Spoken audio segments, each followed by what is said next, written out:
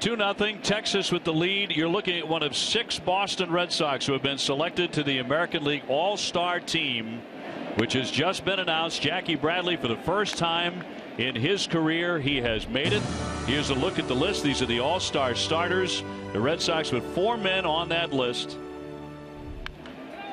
And a ground ball foul by Jackie, hitting .294, 13 homers, 53 runs batted in. So our congratulations to Jackie, to David Ortiz, Mookie Betts, Xander Bogaerts,